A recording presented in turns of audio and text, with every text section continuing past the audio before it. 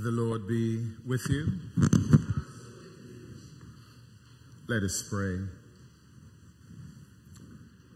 Be still and know that God is God, so that he may be exalted in his world, he may be exalted in our lives, and even now, he may be exalted in this act of worship. Sanctify our hearts and our consciences, O Holy Spirit of God, by your visitation, that we may take our part in this service with much reverence and devotion, and that you'd receive from us the honor, glory, and praise due to your holy name. Accept all that we offer, and we pray that even but a portion of it may redound as a blessing, to strengthen, to nourish, to lead us on. Indeed, as the week unfolds, your presence will be with us, to guide us through the temptations, the distractions, indeed, all that comes our way. Accept our worship, we pray, through Christ our Lord. Amen. And so from the provincial hymnal, we begin with 167. From the provincial hymnal 167, come see the place where Jesus lay and hear angelic voices say.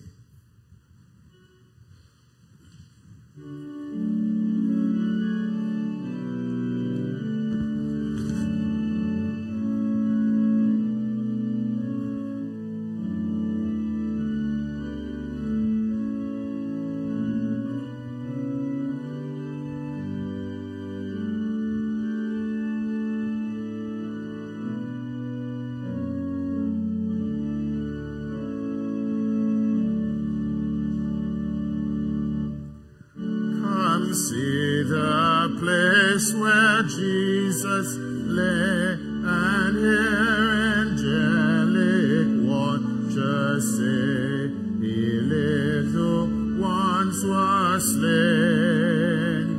Why seek the living midst the dead? Remember how the Savior said that he would rise again. O joyful sound, O glorious song, when by his own almighty power he rose and left the grave. Now let our songs his triumph tell, who burst the bands of death and hell, and ever lives to save.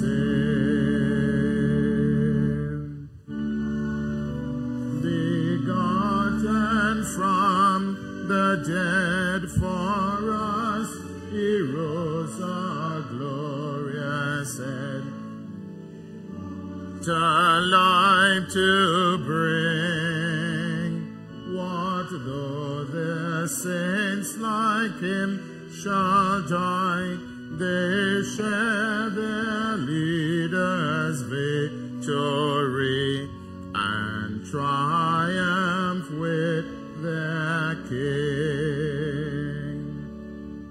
No more they tremble at the grave, for Jesus will their spirit save and raise their slumbering dust. O risen Lord, in thee we live, to thee our ransom souls we give, to thee our bodies trust. Our service continues on page 98 of the prayer book. We extend a warm welcome to one and all, not only for in-house worship, but those who are joining us via the social media platforms as well as radio. Today we observe the 5th Sunday of Easter, and as we continue to bask in the resurrection of our Lord and Savior Jesus Christ, we pray that with renewed and refreshed hearts we may live victorious lives, bearing fruits that reflect the presence of Jesus Christ, not only as Lord and Savior of our lives, but indeed of the world. The week has passed, We have fallen short. We have been broken. We have been hurt. But God has been with us. We have been successful. We have achieved. But God has been with us. As this week opens, let us pray that we may always invite the presence of God into our lives, to lead, to guide, to strengthen, to nourish, to lead us on, so that whatever comes our way, we are assured that we are not alone and that our God will see us through. Lord, in your mercy. Hallelujah, the Lord is risen indeed. Come, let us adore him. Hallelujah. Blessed be God, Father, Son, and Holy Spirit. Hallelujah, hallelujah. Now and forever. Amen. Hallelujah, hallelujah. The prayer of intent together. Blessed Lord and Father, we have assembled in your name and in fellowship with one another. Enable us by your grace to offer the sacrifice of praise and thanksgiving, to proclaim and respond to your holy word. Teach us to pray for your world and your church. Grant that we, confessing our sins, may worthily offer to you our souls and bodies as a living sacrifice, and eat and drink of your spiritual food in this holy sacrament. Amen. The collect for purity. Almighty God, to you all hearts are open, all desires known, and from you no secrets are hid. Cleanse the thoughts of our hearts by the inspiration of your Holy Spirit, that we may perfectly love you and worthily magnify your holy name, through Christ our Lord. Amen. Lord, have mercy.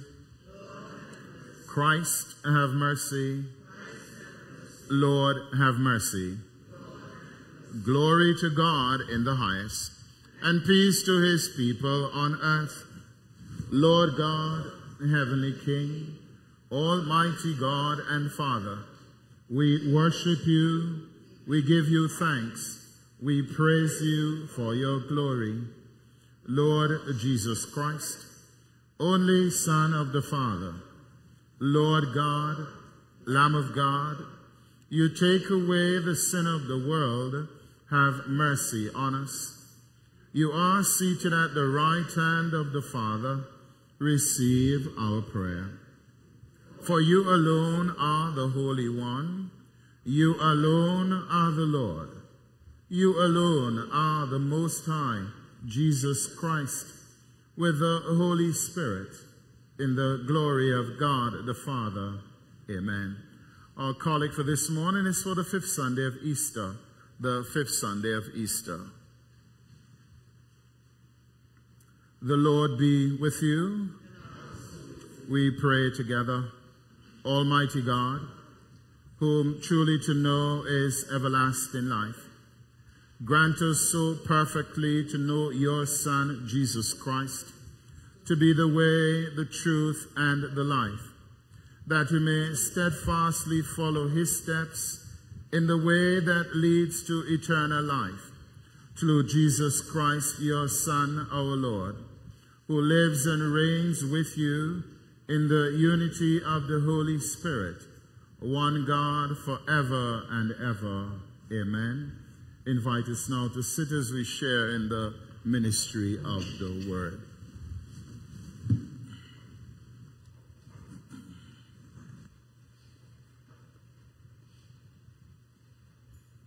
Illumination for the first lesson. Philip converts and baptizes a servant of the Queen of Ethiopia. The salvation offered through the gospel of Christ is freely available to all people. A reading from the Acts of the Apostles, chapter 8, verses 26 to 40. An angel of the Lord said to Philip, "Get up and go toward the south to the road that goes down from Jerusalem to Gaza. This is a wilderness road." So he got up and went. Now there was an Ethiopian eunuch, a court official of Candace, queen of the Ethiopians, in charge of her entire treasury. He had come to Jerusalem to worship and was returning home seated in his chariot.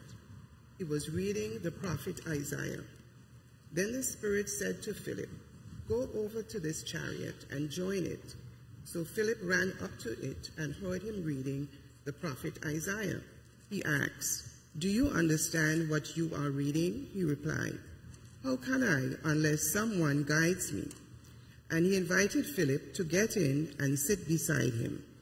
Now the passage of the scripture that he was reading was this: "Like a sheep he was led to the slaughter, and like a lamb silent before its shearer, so he does not open his mouth. In his humiliation, justice was denied him. Who can describe this generation?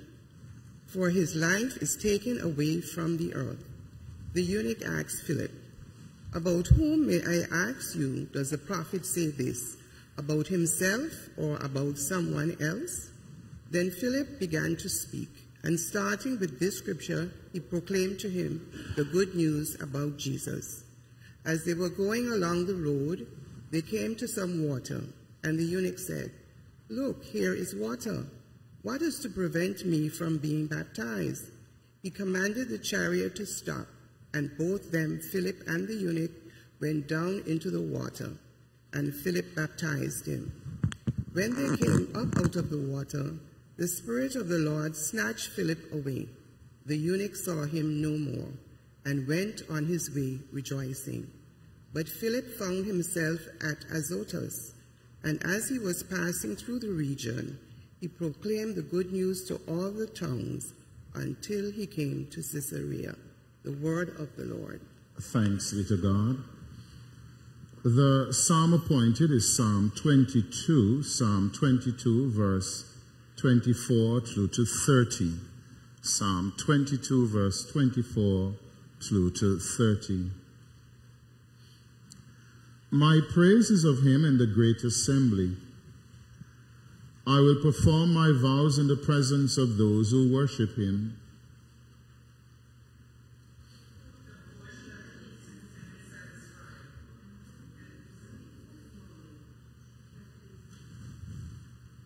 I think I may have gotten my ducks mixed up.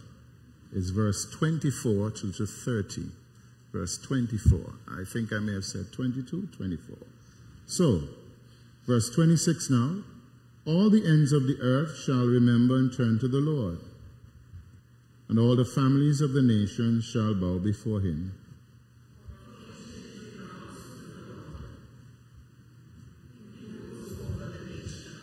To him alone all who sleep in the earth bow down in worship. All who go down to the dust fall before him.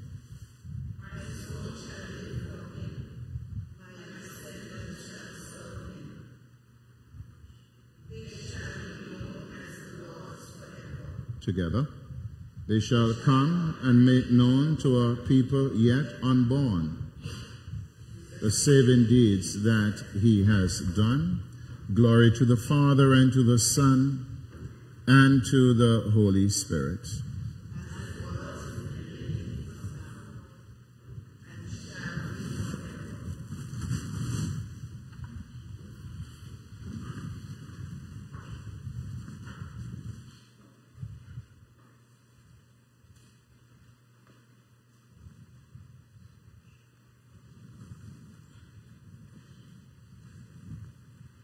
Illumination for the second lesson. Through Jesus, we learn of the love of God. Those who seek to abide in the Lord must emulate his forbearance and forgiveness. A reading from the first letter of John, chapter 4, verses 7 to 21. Beloved, let us love one another, because love is from God.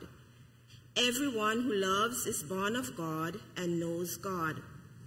Whoever does not love does not know God, for God is love. God's love was revealed among us in this way. God sent his only Son into the world so that we might live through him. And this is love, not that we loved God, but that he loved us and sent his Son to be the atoning sacrifice for our sins. Beloved, since God loved us so much, we also ought to love one another. No one has ever seen God.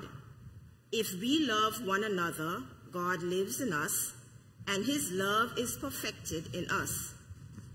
By this we know that we abide in him, and he in us, because he has given us of his Spirit. And we have seen and do testify that the Father has sent his Son as a Savior of the world. God abides in those who confess that Jesus is the Son of God, and they abide in God. So we have known and believed the love that God has for us. God is love, and those who abide in love abide in God, and God abides in them. Love has been perfected among us in this, that we may have boldness on the day of judgment, because as he is, so are we in this world.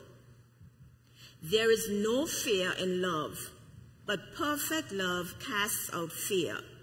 For fear has to do with punishment, and whoever fears has not reached perfection in love. We love because he first loved us. Those who say, I love God, and hate their brothers or sisters are liars.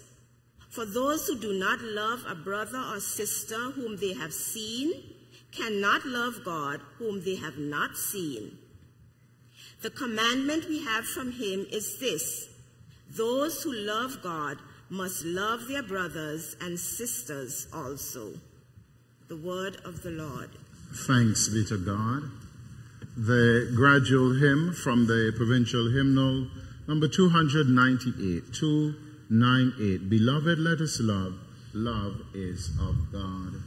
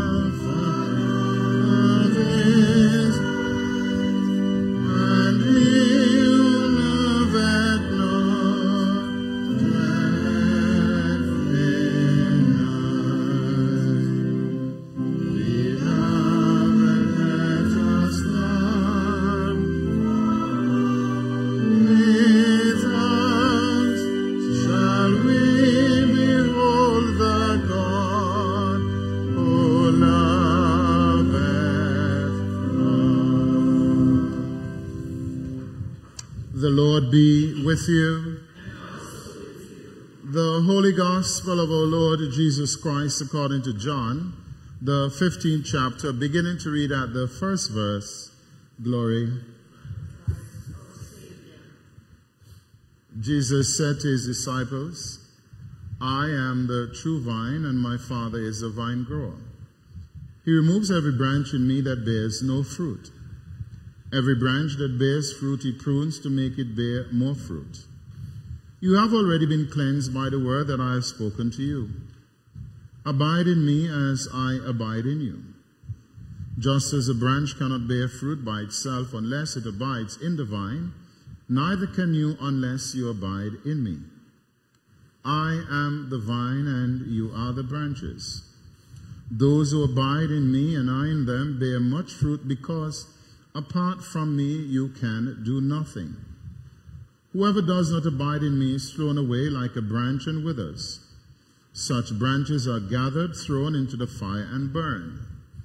If you abide in me and my words abide in you, ask for whatever you wish, and it will be done for you. My Father is glorified by this, that you bear much fruit and become my disciples. This is the gospel of Christ. From the Mission Praise 1218. Mission Praise 1218.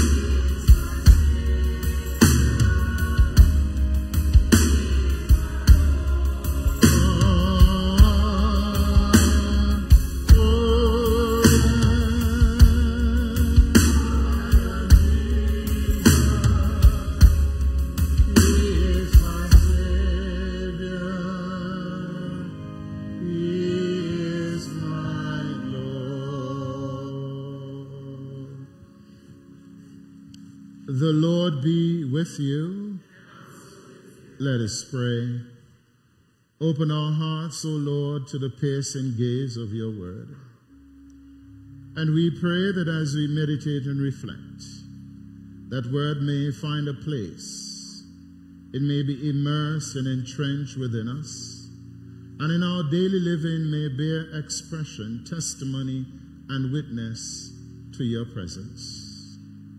Give grace that as your servant, I may speak in your name, you who are God the Father, God the Son, God the Holy Spirit. Together we say, amen. Please be seated.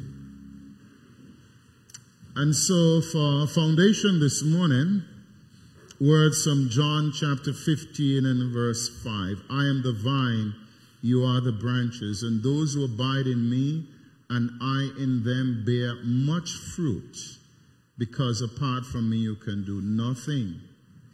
Those who abide in me and I in them bear much fruit. Last week we wrestled with Jesus using a metaphor. The metaphor was, I am the good shepherd. And it continued into affirming that his people are sheep. They are like sheep, precious and wonderful. And he, as the good shepherd, seeks to look after them and to care for them and to know them by name. In fact, he is willing, as the good shepherd, to give his life for the sheep. Today we reflect further, yet another metaphor, where Jesus affirms to us that I am the vine and you are the branches.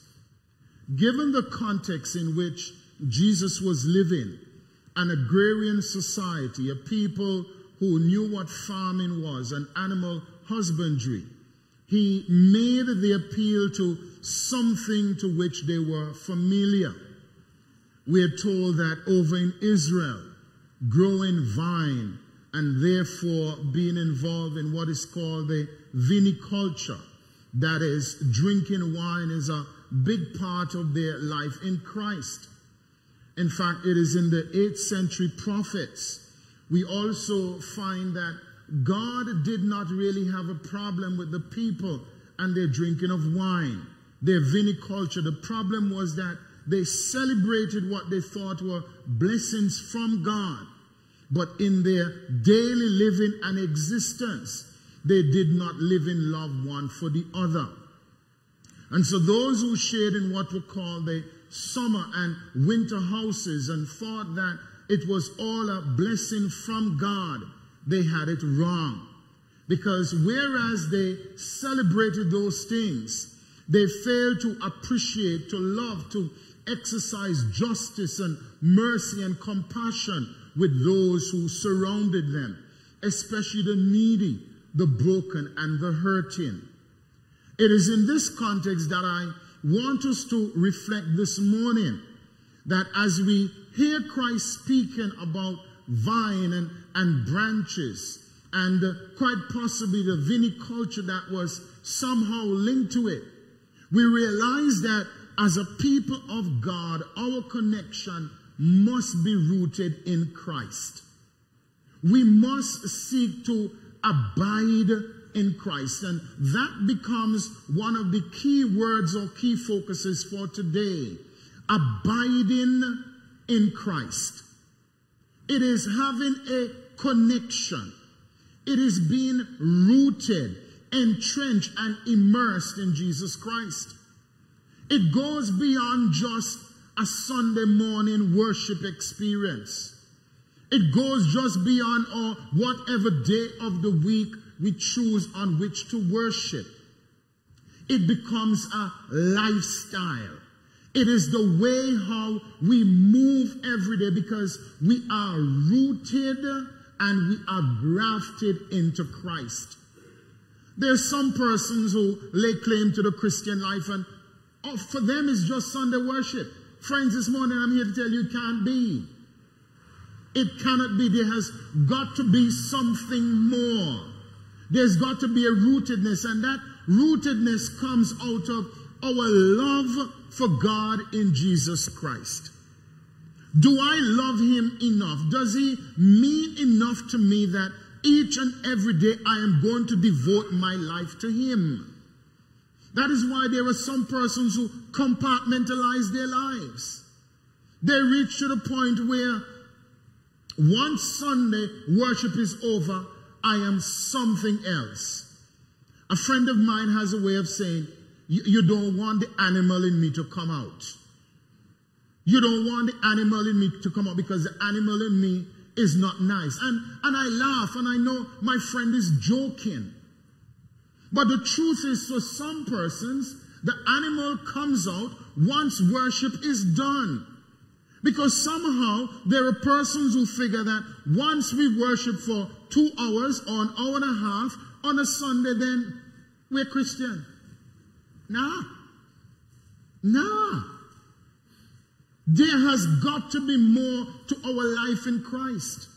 And that is why when we talk about abiding, we talk about a daily entrenchment in the Christ-like way, in Jesus Christ, who calls us into something special, something different.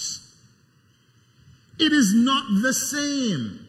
There has got to be now a correlated daily connection to Christ. And the church may not offer us worship opportunities every day. We may not be able to come and gather to worship, almost as if to suggest that we could fulfill that abiding by coming to worship. That is why this morning now, I jump to that section where it says to us that those who abide in me bear much fruit. Those who abide in me live a particular way that their lives reflect the abiding presence of Christ. And sometimes we need to ask ourselves, do I cut off Christ from my life? Are there times when I decide that I really don't need Christ at this moment because of what I'm going to do, because of what I'm going to say, because of something that I know I will undertake, I decide I have to cut off Christ? The thing about abiding is that there must be this constancy.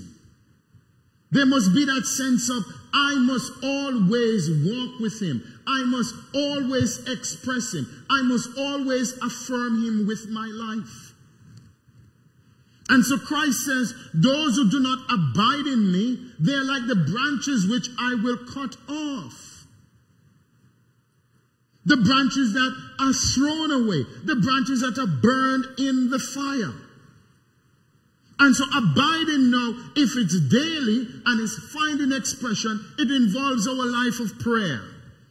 It involves our life of reading God's word. Worship, of course, begins the foundation of the week. But all these other things, sharing in the sacrament of the altar, seeking to cultivate Christian values that speak to the presence of Christ.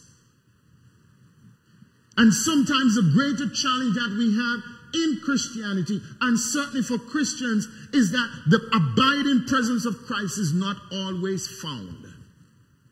It's almost like we park him.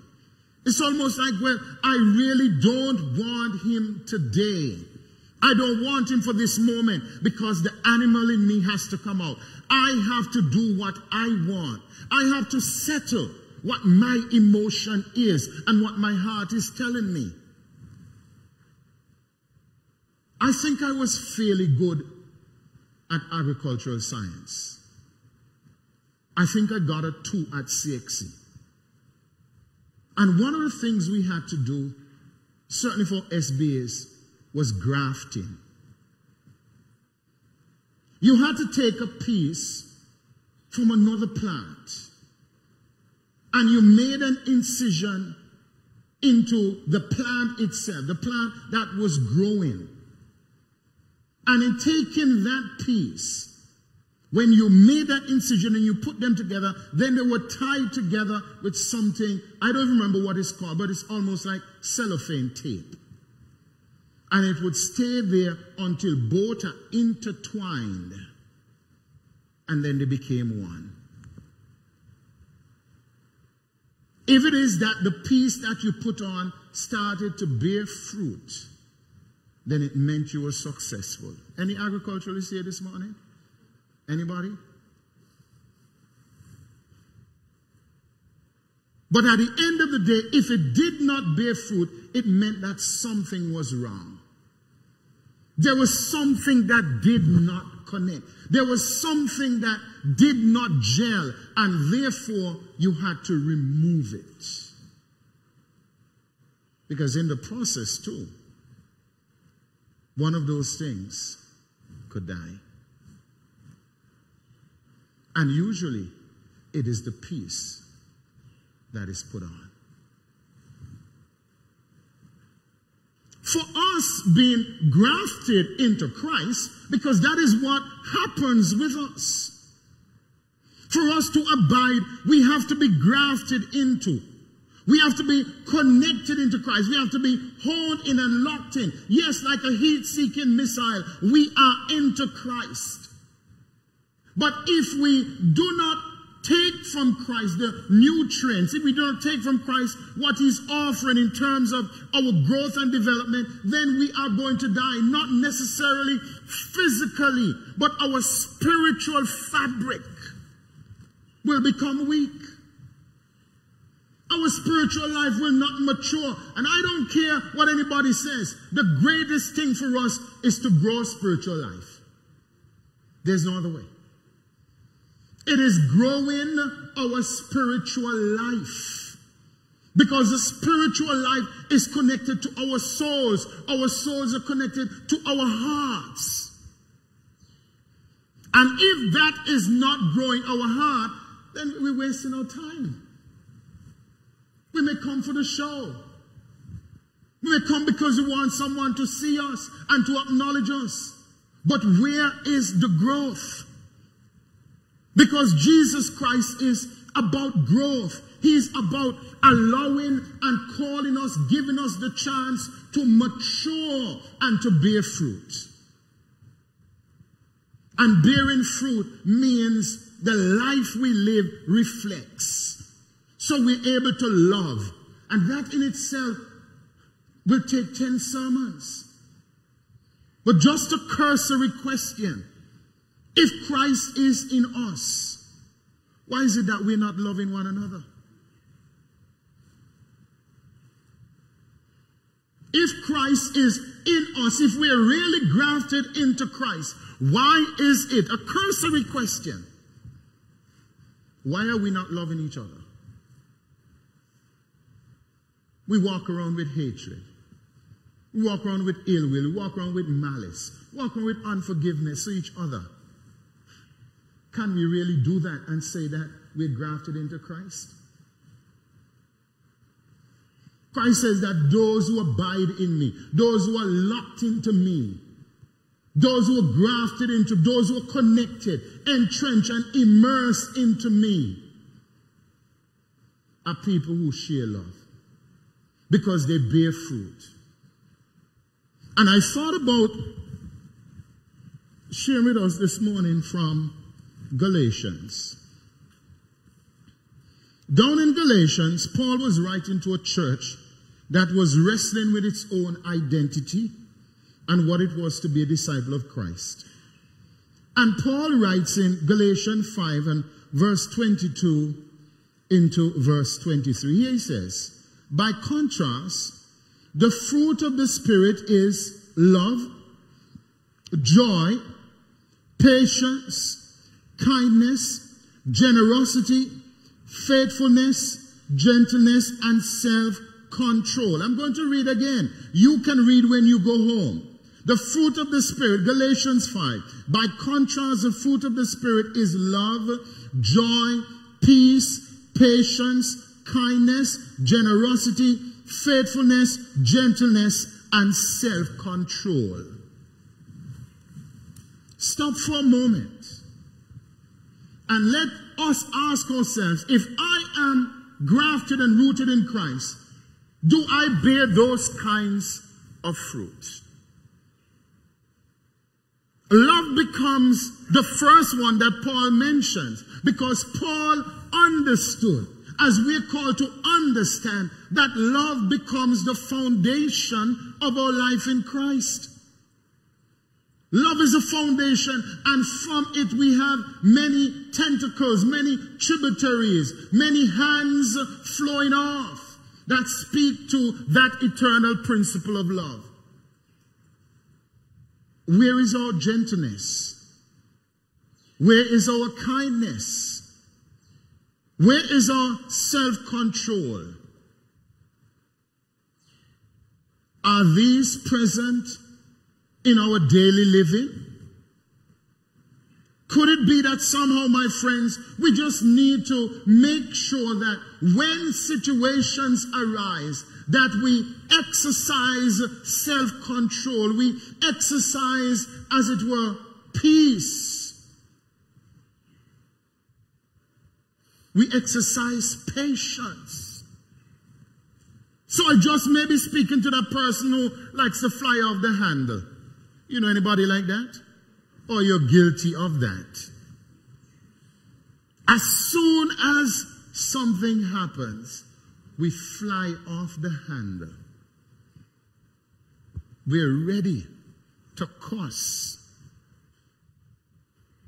And to cuss with those nicely decorated words. You know what I'm talking about? We fly off with those because we have not exercised patience. And who is more patient with us than God? Who is more patient with us than God? Lord, we sin every day in thought, word, and deed. Sometimes we do some of the most dastardly of things. Can I get an amen? Yeah. You know, I don't know what they are, but God knows. You can hide them from the priest, but you can't hide them from God. Those thoughts about hurting someone, the thoughts we have of hurting someone, that person who did something to us, the person who wants to take all the land that was left. And by the way, that's something I really have to speak to us about, because there are too many complaints. And Anguillians love the land. But let me tell you something, you can't carry it with you. Plain and simple. So when you're going to spend all your life getting a lawyer to fight who own land or who moved what and all of that and so on. I'm not saying that you cannot affirm what is yours, but Lord, some of us, we're just greedy with it. We're avaricious. And we want something to say, oh, I have 10, 15, 20 pieces. To do what? You're going to invest? Okay, fine. But do you invest with a God-like mind, a Christ-like principle, or do you invest with greed filling your heart? Investing is not bad. I did economics. I failed it. But that's because I couldn't translate what I knew into writing. But I did it. And I understand certain principles of it. But most of all, I understand a godly principle that we don't hoard. And that when we die, I don't care who you are, they could bring the fanciest of caskets and coffins and whatever else. And just as an aside, I had a funeral the other day, and the coffin was bored. I'm actually musing about talking to us as a church family to go back to that. Seriously. No offense to our friends who are in the burial business, the undertakers. But just maybe we need to think about space. This is just an aside, just moving on a little. And we think of that space And we realize that the caskets we use, they ain't going anywhere.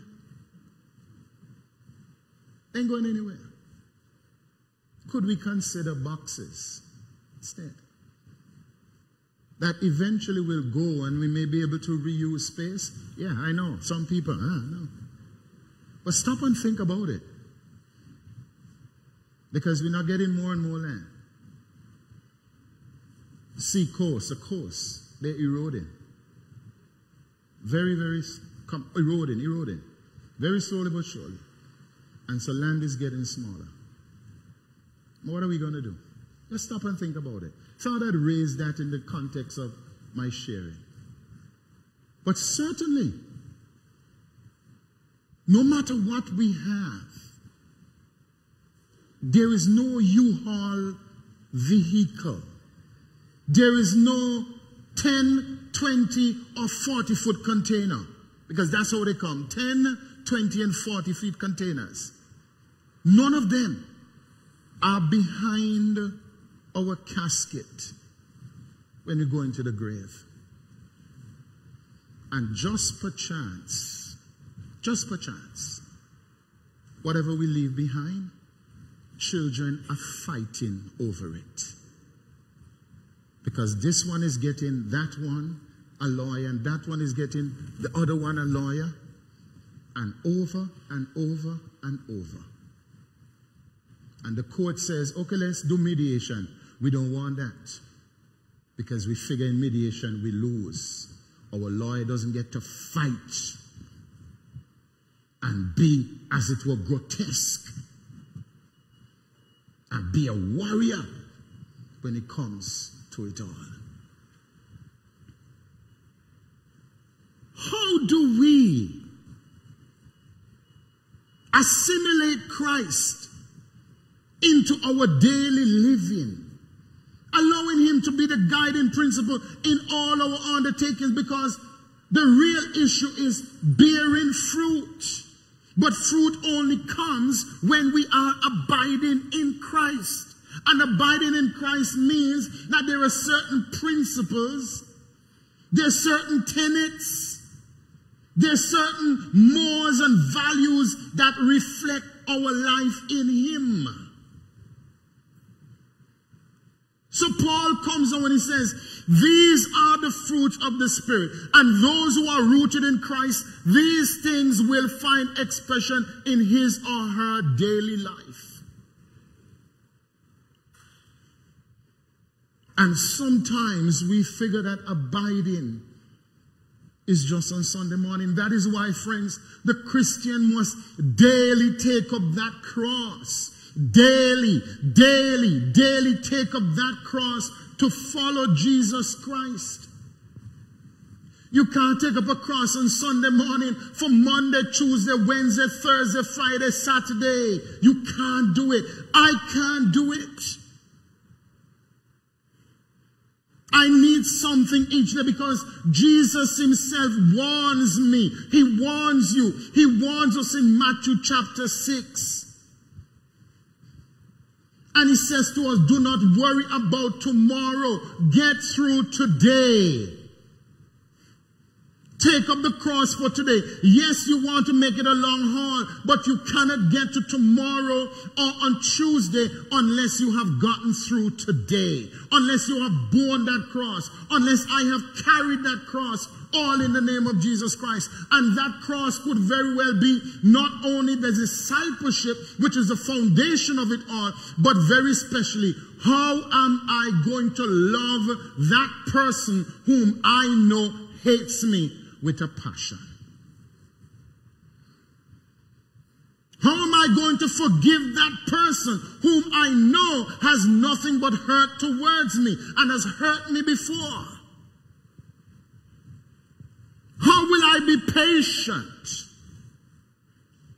with those who wrong me? And, you know, one of the greater challenges we have today is that Paul's words are really hitting home. In 1 Timothy, Paul says to us that in the last days, we will be lovers of ourselves and the pleasures and things of the world. I just want to stick with lovers of ourselves. You know what happens is that we have reached an age in human endeavor, and certainly within our community, that we are perfect people. We don't make any mistakes, and with a brand of Christianity that seeks to permeate the culture. A brand of Christianity that says, you know what? I am perfect, I'm holy, I am better than them. And so, when they do their wrong, I frown on them. In fact, I castigate them. I look down on them because they are no good. And so we have become consumed with self, as against having grace and mercy for others, being gentle with others, being at a point where we're able to say to others, I may not agree with what you're doing, but I am here to have mercy and to give you another chance. In fact, not just another chance, but as much as the Spirit will guide, lead, and direct, because Christ himself, he gives us chances. He opens the door over and over and over again. And if there's anything that we need to learn is how it is that Christ is merciful to us. How Christ is gracious to us. Every one of us, because we sin in thought, word, and deed, and what we have left undone. We can't walk around as if we're holy and more righteous than anyone else. We live with a sense of knowing salvation has come to our heart and to our lives. But it's not only about us, it is about the other, and therefore I must have grace and mercy on that other person as well. But it only comes from a foundation of love. And love that is in Christ, and is important. It is love that is in Christ. And we love him so much that we're able now to take the same Christ and allow him to be expression. You know what Paul says to us also in Galatians? He says, it is no longer I who live, but Christ Jesus who lives within me. You know where that comes from? Paul was so rooted and entrenched in Christ.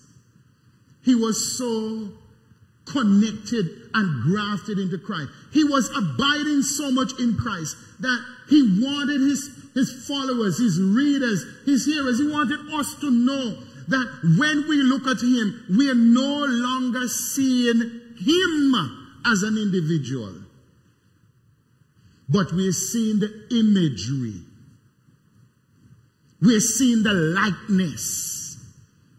We are seeing what it is that Christ looks like. Can we ever achieve it fully in this life? No, we can't. But our aim must always be to live Christ-like lives that speak to who this Christ was. Love, compassion, mercy, grace, forgiveness, standing for justice, truth. And hear what the collect says to us this morning, the 5th Sunday of Easter. And I noticed we had a little struggle. This is just another side. The priest didn't call the page. And so there were some persons who were flicking and trying to look around. Yeah. The priest doesn't have to call the page. You got to mark your page. On Saturday night, before you go to bed, you mark your readings. What if there's no bulletin for that week? You mark your Bible. You mark your prayer book. So that you know, just in case the priest doesn't call the page, I don't have to worry, because I know it's right there on page 170, the 5th Sunday of Easter. And so when we hear, let us pray, we can all join in. Priest doesn't have to call the page. Come on. We're supposed to be maturing in this thing. Not like those in kinder 1 and 2 that you have to tell everything. We should be at a stage that we know, yes, we can pick it up. We can find it because it is marked overnight. Don't kill me now.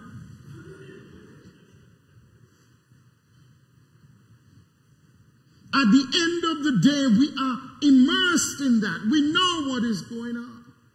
But the collect this morning says, no, Jesus is the way, the truth, and the life.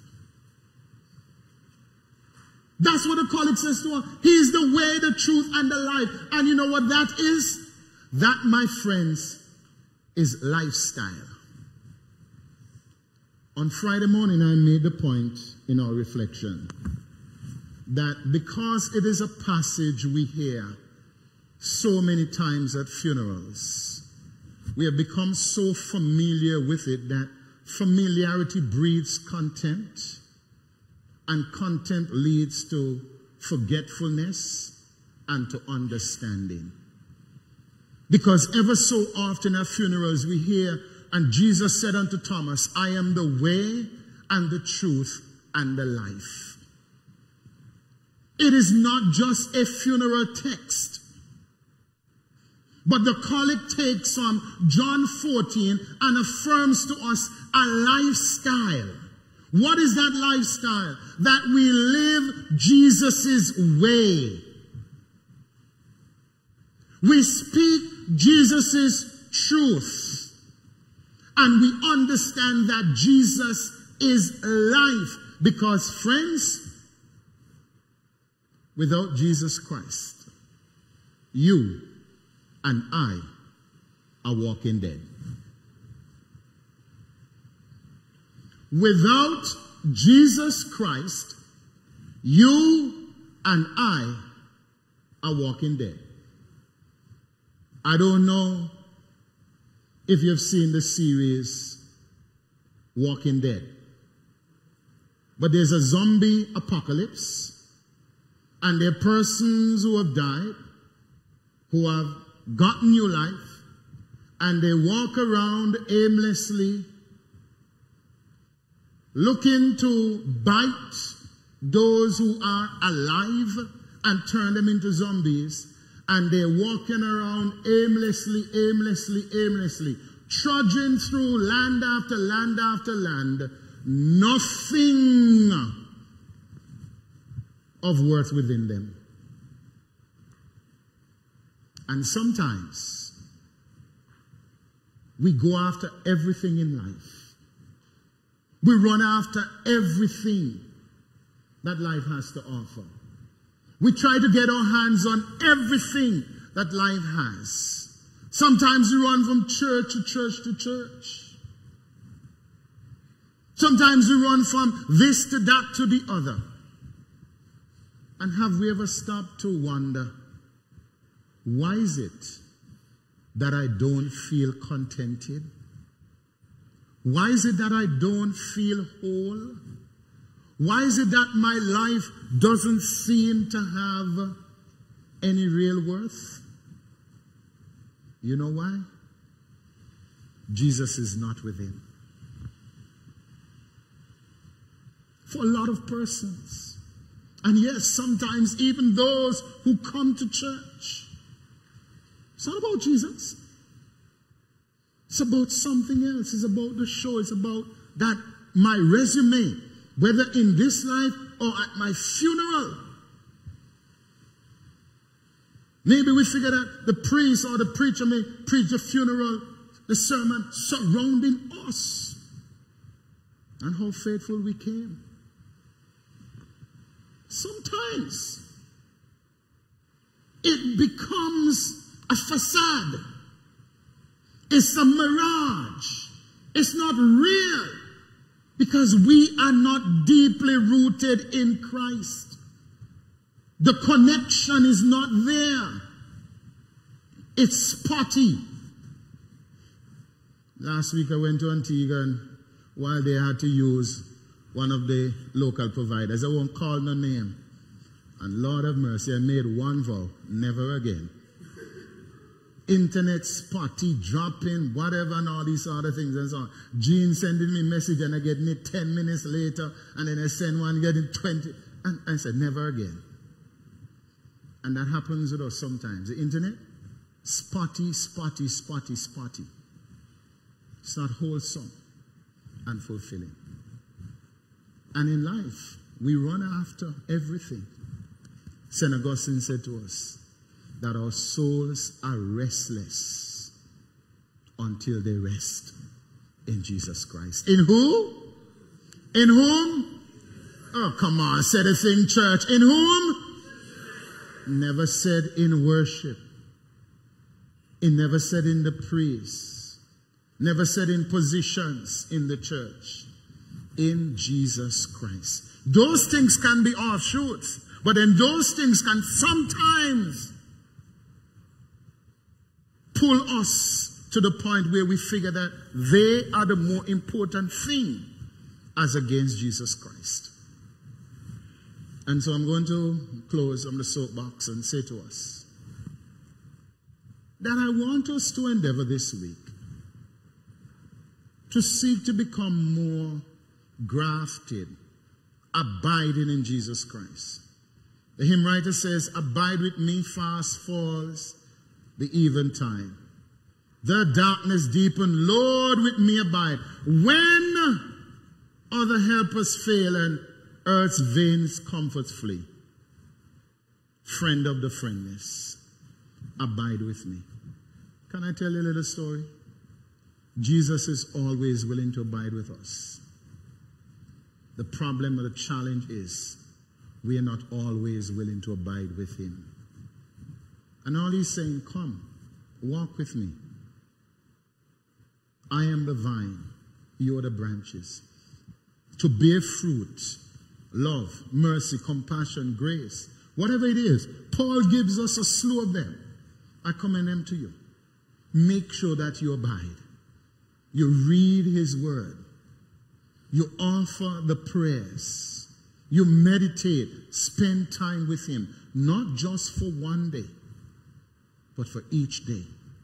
So that we become more and more of what he wants us to be.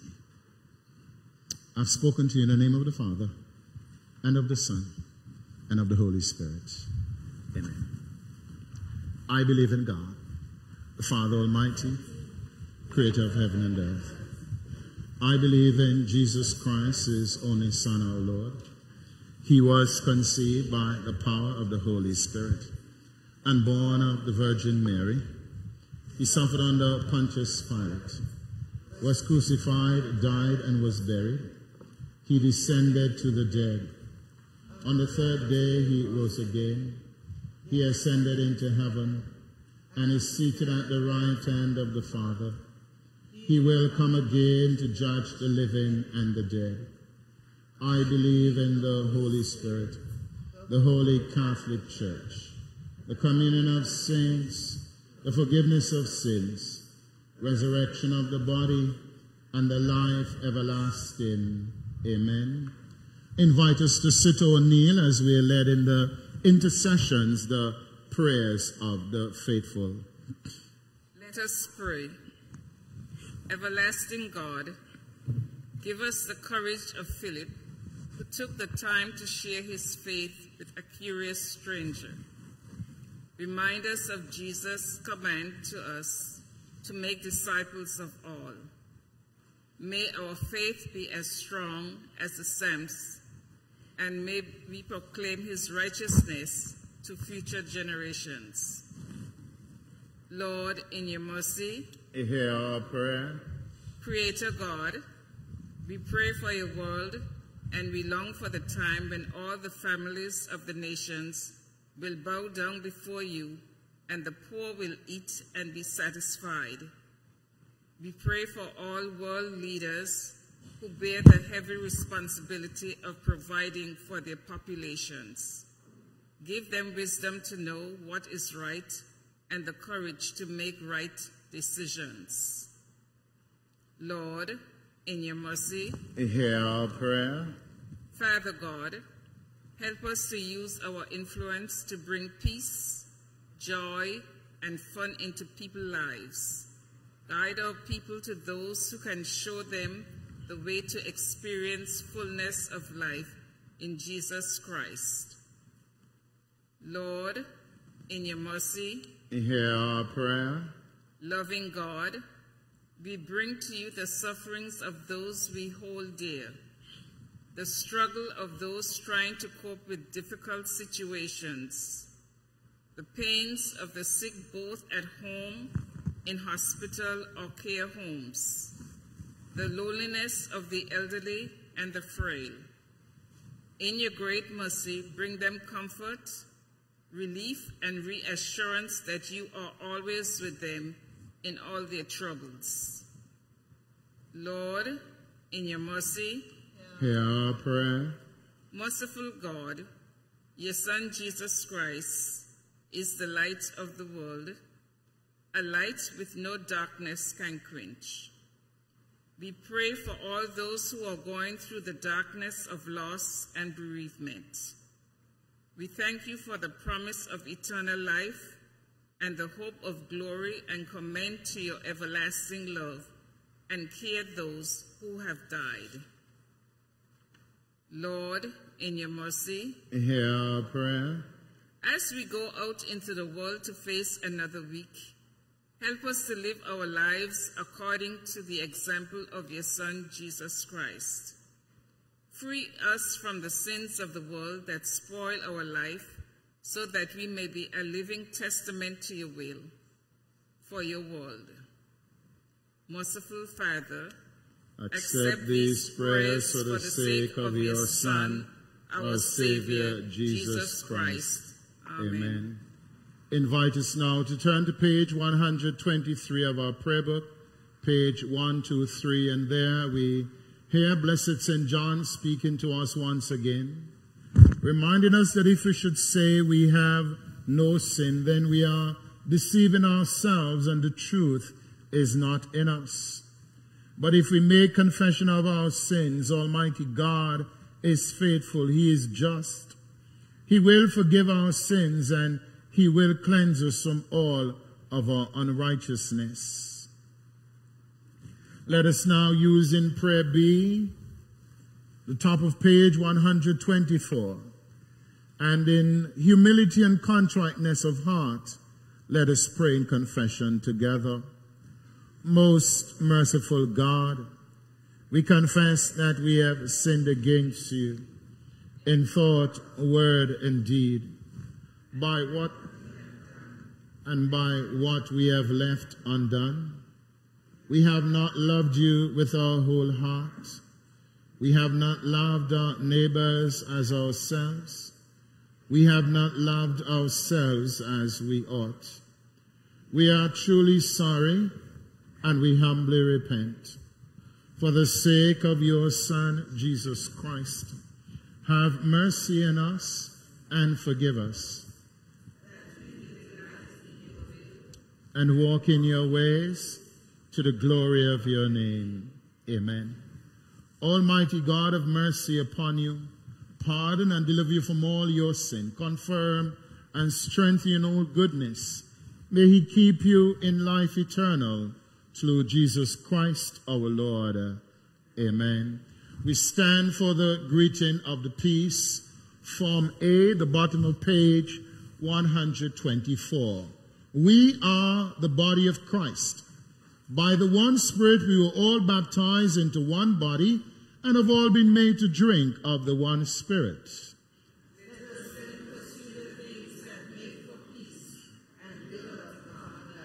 Peace of the Lord be always with you. We share God's peace. Peace be with you.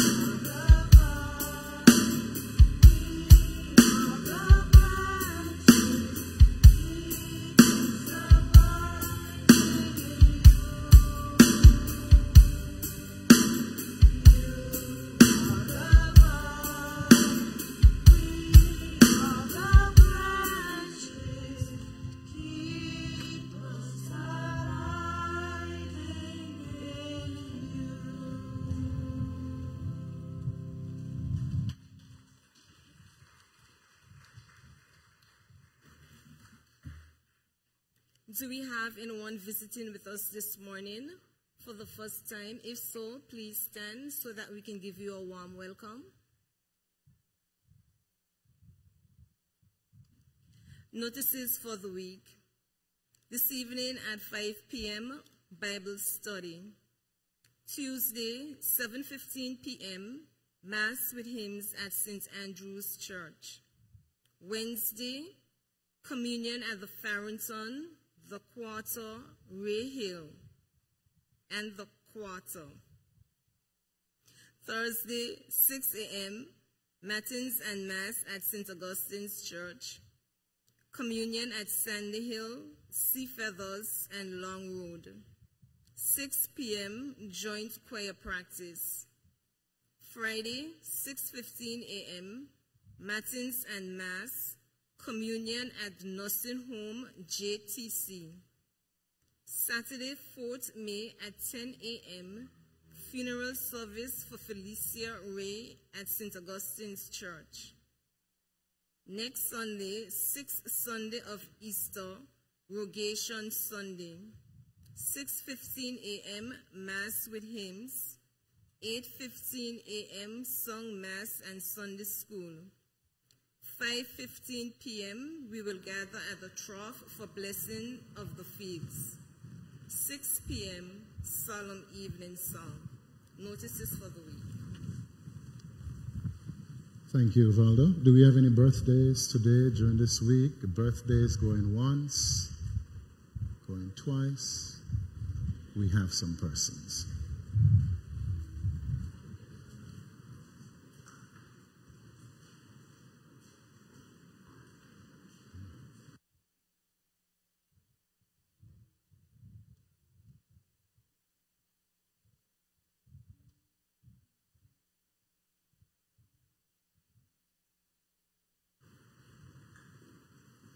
The Lord be with you. Let us pray. Eternal God and Father, we give you thanks and praise for this day, and as we thank you for the gift of life, we thank you for that which you have bestowed upon your servants. You brought them through the past year, sustaining, strengthening, and guiding them. It indeed is your grace that has brought them safely thus far. As they celebrate, we pray that you'd pour out your blessing upon them in a renewed and refreshing way. May they look upwards to you as pioneer and perfecter of their faith to give you thanks and praise for all that you have done for them. Keep them under the shadow and pinning of your wings and bless them with many more years of life. And until you come out, call them home, we pray, O Lord, that they would serve you faithfully all their days. These mercies and more we ask through your Son, Jesus Christ our Lord. Amen. Happy birthday. Name of the Father, Son, with happy birthday. Name of the Father, Son, with happy birthday. Name of the Father, Son, with happy birthday. Happy birthday. Happy birthday. God bless you, God.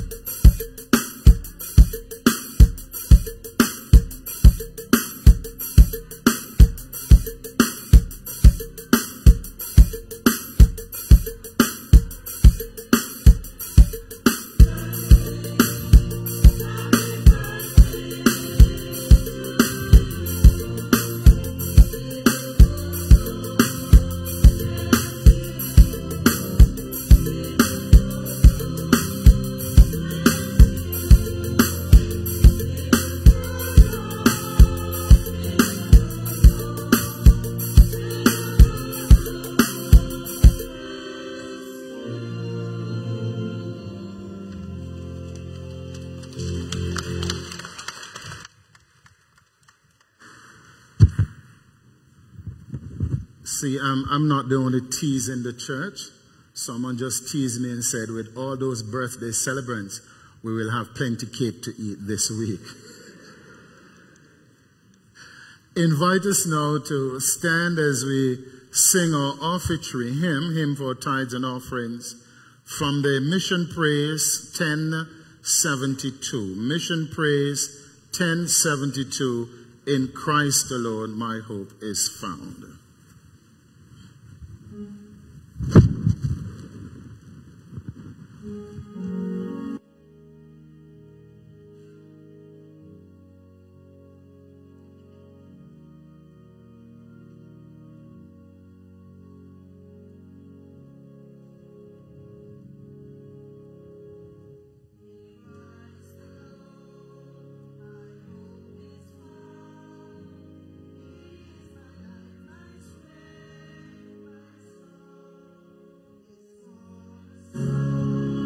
The solid ground,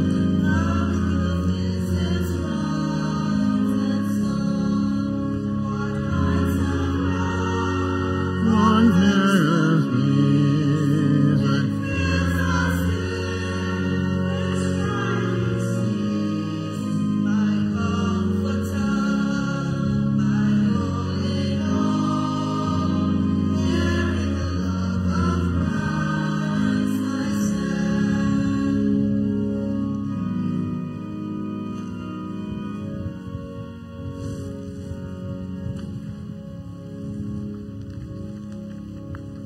in Christ alone, who took on flesh, helpless of God in helpless babe,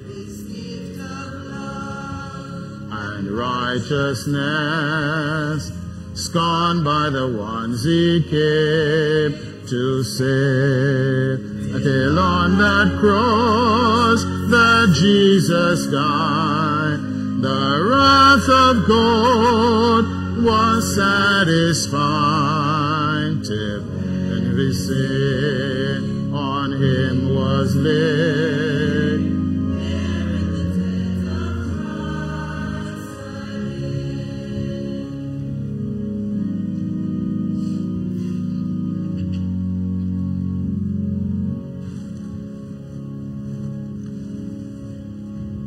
There in the ground his body lay, light of the world by darkness slain, then bursting forth in glorious ray, up from the grave he rose again, and he stands in victory. Since curse has lost his grip on me, for I am his and he is mine, bought with the precious blood of Christ.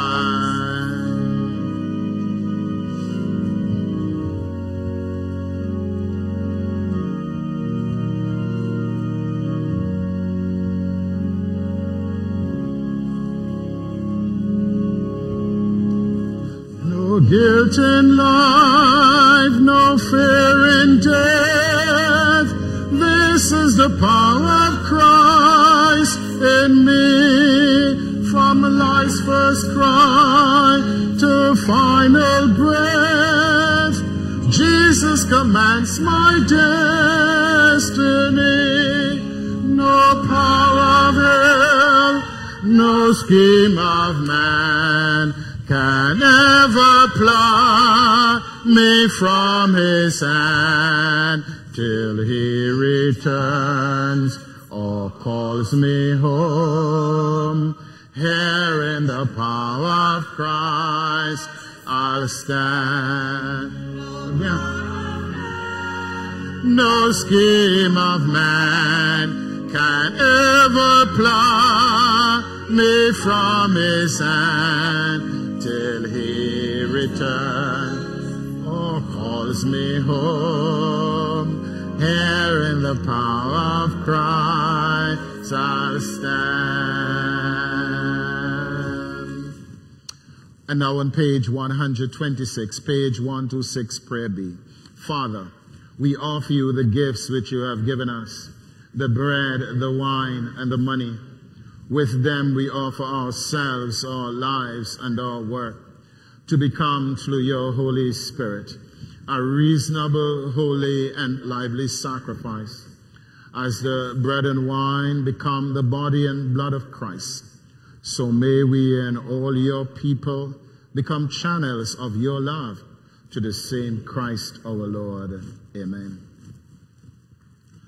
The Lord be with you. Lift up your hearts. Let us give thanks to the Lord our God.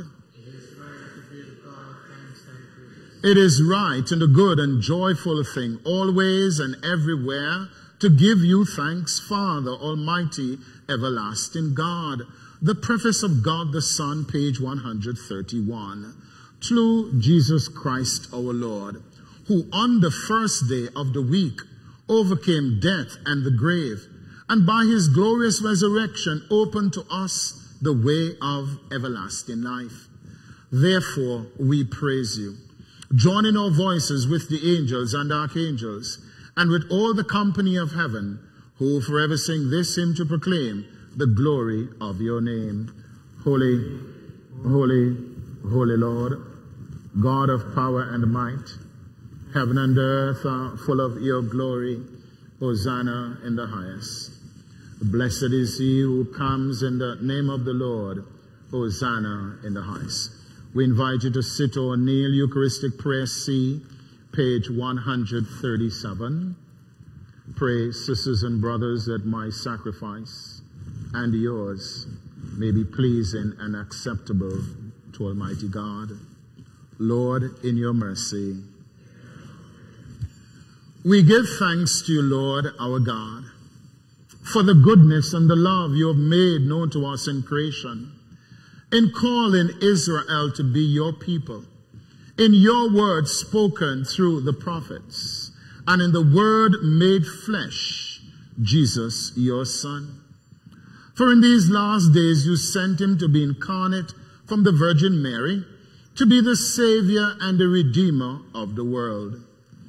In him you have delivered us from evil, and made us worthy to stand before you.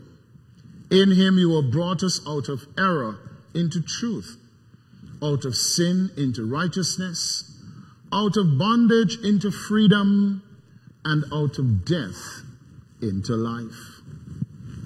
For on the night that he was betrayed, he took the bread. And when he had given thanks to you, he blessed it. He broke it. He gave it to his disciples and said, "Take this and eat it. This is my body, which is given for you. Whenever you eat it, you do this for the remembrance of me." Choose you, my Lord, I dare do. So make me love thee more and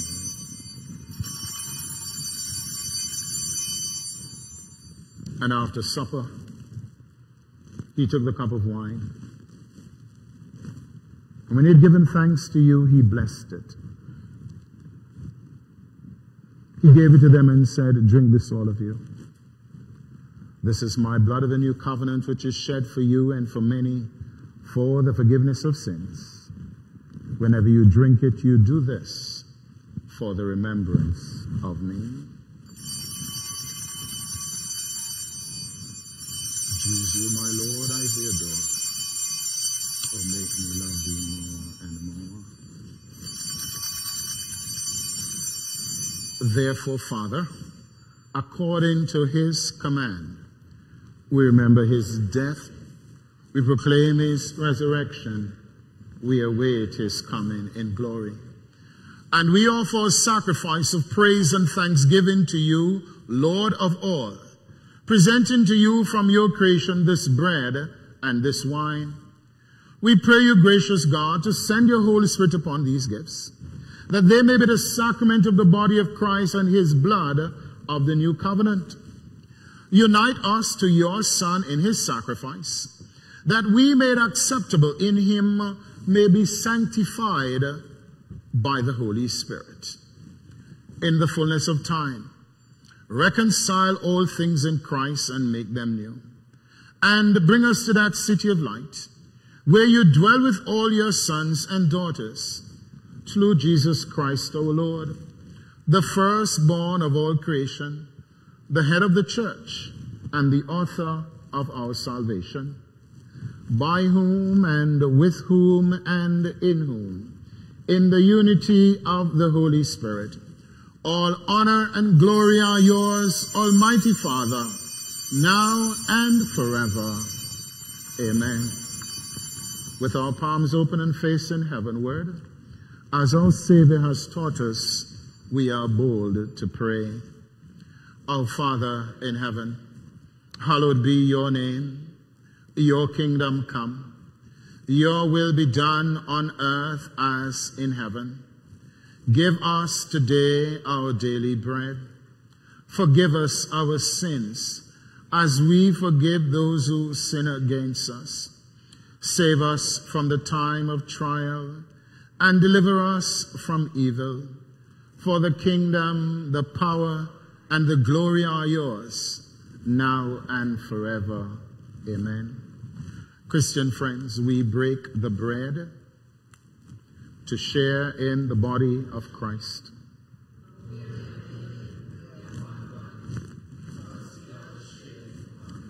The second option for the Agnus Dei, Jesus, Lamb of God, have mercy on us. Jesus, bearer of our sins, have mercy on us. Jesus, Redeemer of the world, give us your peace. The gifts of God for the people of God.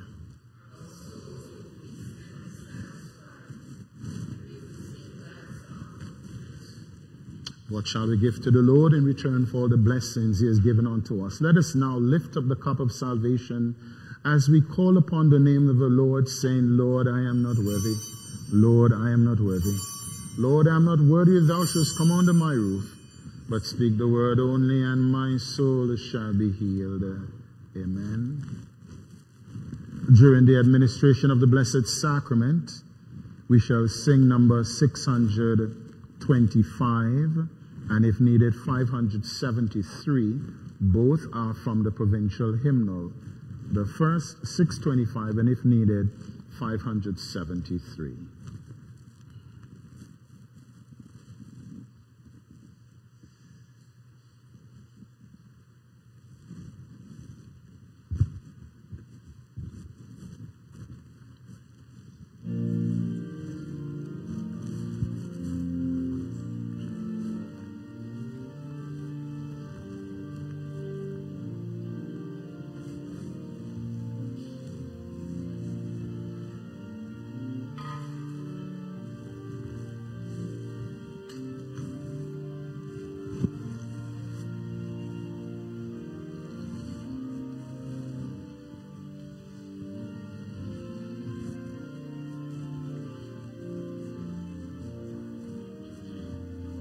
The body and blood of Christ. My brother, the body and blood of Christ. Jesus, the body of Christ. Anastasia, the body of Christ. Sister, the body and blood of Christ. Sister, the body and blood of Christ. Mother, the body and blood of Christ. The body and blood of Christ.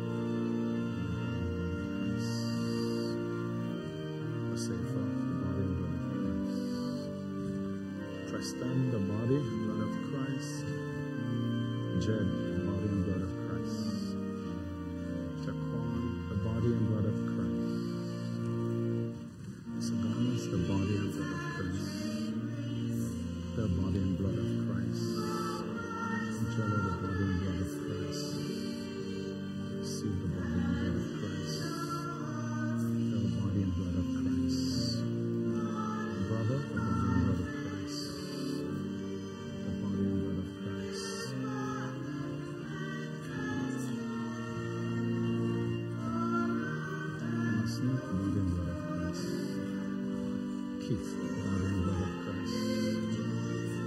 brother, the body and blood of Christ. Terra, the body and blood of Christ. Lorraine, the body and blood of Christ. Veda, the body of Christ.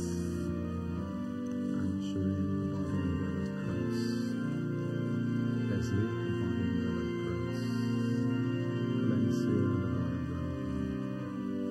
My brother, the body and blood of Christ.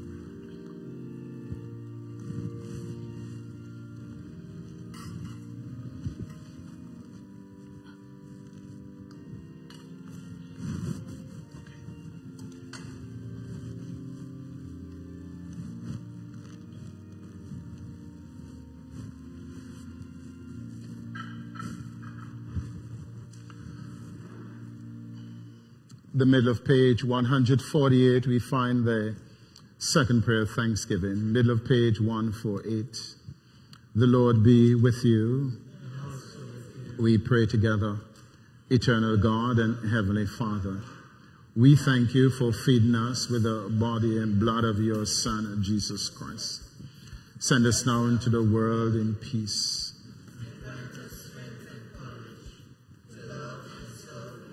And all persons in you, with gladness and singleness of heart, through your Son, Jesus Christ, our Lord. Amen. We do have our young people, children with us. We invite them to stand and their hymn, number 658, for children and young people, the young at heart. Invite them to stand, and parents, please ensure that they are seeing into a hymn book and that they are singing. 658, the provincial hymnal.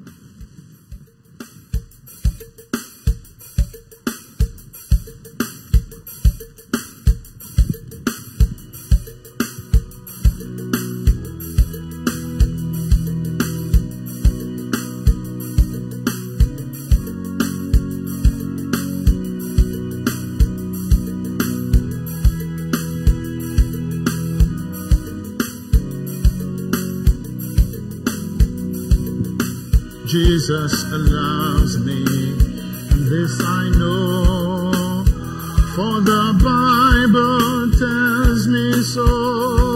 Little ones to him belong, they are weak, but he is strong. Yes, Jesus loves me, yes, Jesus loves me. Yes, Jesus loves me, for the Bible tells me so. Jesus loves me, he who died, heaven's gate to open wide. He will wash away my sin. Let his little child come in. Yes, Jesus, I know he does. Yes, Jesus, I know he does. Yes, Jesus loves me. The Bible tells me so. Jesus, take this heart of mine, make it pure and wholly thine. On the cross you died for me, I will daily live for thee. Yes, Jesus, I know he does. Yes, Jesus, I know he does. As Jesus loved me, the Bible tells me so.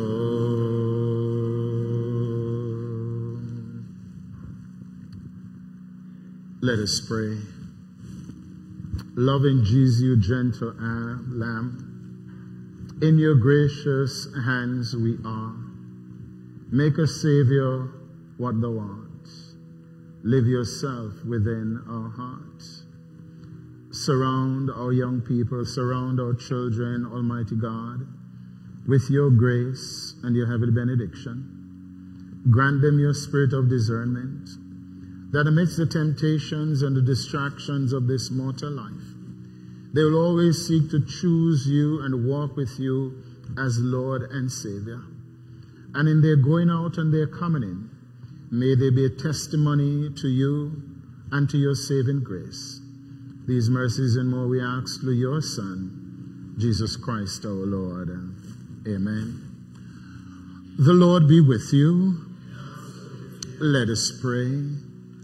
May God the Father, by whose glory Christ was raised from the dead, strengthen you to walk with him in his risen life and give you joy and peace in your faith. And the blessing of God Almighty, the Father, the Son, and the Holy Spirit be with you and remain with you, remembering those whom you will love and care for now and forevermore. Amen. And our recessional from the the provincial hymnal 456, 456.